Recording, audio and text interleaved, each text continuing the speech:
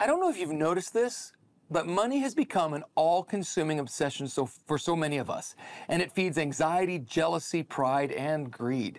In our efforts to master money, what I'm learning is that it often ends up mastering us. But here's the great news. Jesus came to set us free in every area of our lives, including our relationship with money. Jesus emphasized that how we view money really reveals the condition of our heart. In Matthew 6:21, he said, "For where your treasure is, there your heart will be also."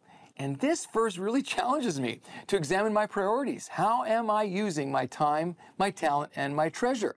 It's also crucial to note that Jesus didn't condemn wealth itself, but rather the improper attitude toward it. See, it's the love of money rather than the love for God that is the root of all evil. And if we're not careful, our wealth can become an obstacle to knowing the heart of God, making us self-reliant and distracting us from God's very best for us. In the parable of the rich fool, Jesus highlighted a man who stored up earthly wealth but was not rich toward the things of God. And the lesson is clear. We are to use our wealth, whether we have a lot or a little, for God's glory and the good of others. Jesus also taught us the power of generosity that breaks us free from wealth's destructive potential. See, here's what I'm learning. True freedom comes when we believe that God, and only God, will provide all of our needs.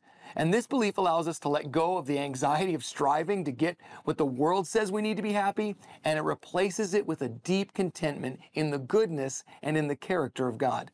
In Matthew 6, verses 25 to 34, Jesus taught us not to worry about our lives, pointing to the birds and the lilies. He said, look, God provides for them, and he reminded us that we are more valuable than them to him.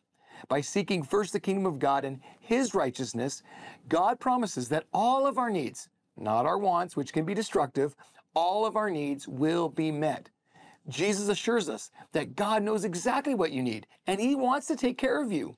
And so in summary, Jesus viewed money as a tool to be used wisely and generously, not an idol to be worshiped. You see, our attitude toward money reflects our relationship with God and our priorities. And so by placing our trust in God and practicing generosity and living with an eternal perspective, we can actually align ourselves with Jesus, his teaching, and as a result, experience the fullness of life he promised. What I'm learning is that true wealth is found in a heart devoted to God, in the richness of our relationships and in the eternal treasure that awaits us in our heavenly home. And that is the truth for us.